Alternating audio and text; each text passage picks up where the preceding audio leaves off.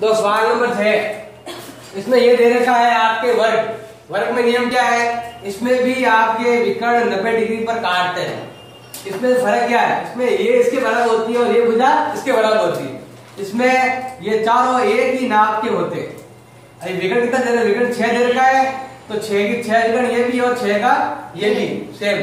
तो देखिए सबसे पहले हम 6 खींचेंगे। खींचो लाइन, सबसे पहले लाइन कितनी है, 6 सेंटीमीटर लाइन खींचो।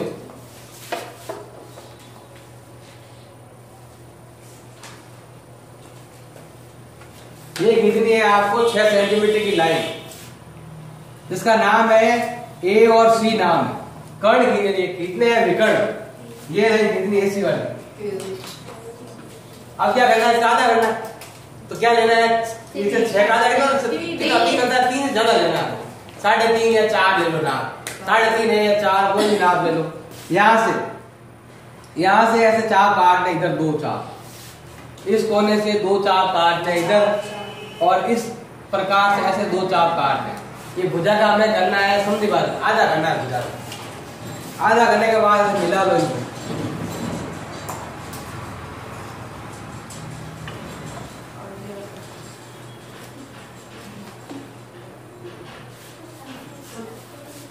आधा करना है। अब कर लिया, जैसे यहाँ हमने 5 का आधा किया था, क्योंकि सम चतुर्भुज है तो ये विकर्ण और ये विकर्ण की लंबाई अलग अलग होती है।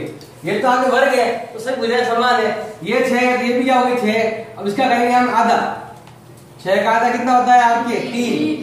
तो प्रकार में 3 लो, 3 सेंटीमीटर प्रकार, फिक्स 3 सेंटीमीटर का नाप लेना है। फिर याद रखो प्रकार को, इस कोने पर सेंटर पर इधर भी चाप काट दो 3 का, और इधर भी चाप काट लो 3 का। सेम जो अभी हमने किया वही। यहाँ जो पॉइंट आएगा वो हो जाएगा बी पॉइंट, और ये हो जाएगा आपके डी पॉइंट। यहां से 3 इधर काटना, 3 इधर काटना, वही मिला लो बस, चारों भुजाएं मिला लो।